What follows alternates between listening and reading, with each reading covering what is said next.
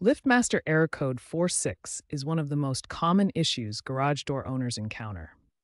This error specifically indicates a problem with your garage door's safety sensors. When error code 46 occurs, your garage door opener signals this by flashing the "eep" button 4 times, followed by the "down" button flashing 6 times.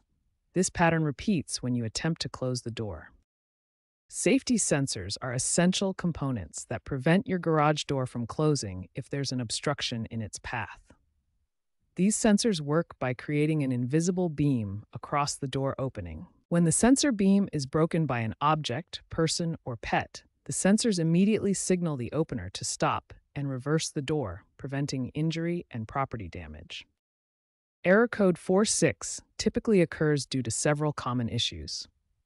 The most frequent cause is sensor misalignment, where the sensors are no longer pointing directly at each other. Other common causes include physical obstructions blocking the sensor beam, dirty sensor lenses that interfere with the signal, and loose wiring connections.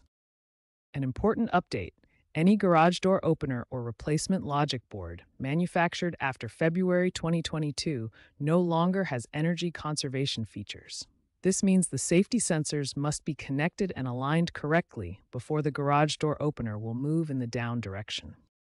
This official LiftMaster documentation shows the complete list of diagnostic error codes. Error code 46 is clearly listed as a safety sensor issue, confirming that proper sensor alignment and connection are critical for safe operation. The first step in troubleshooting error code 46 is to check for any obstructions blocking the safety sensors. These sensors create an invisible beam across your garage door opening. Next, clean the sensor lenses with a soft cloth. Dirt, dust, or spider webs on the lenses can interfere with the sensor beam and trigger error code 46. If cleaning doesn't solve the problem, you need to realign the sensors. Loosen the wing nuts on the sensor brackets. Adjust the sensors until the lights show proper alignment, then tighten the nuts. Inspect the wiring connections to ensure they're secure. The solid white wires should connect to the white terminal, and the white with black stripe wires should connect to the gray terminal. After making adjustments, test the sensors by waving an object through the sensor beam while the door is closing. The door should immediately stop and reverse direction.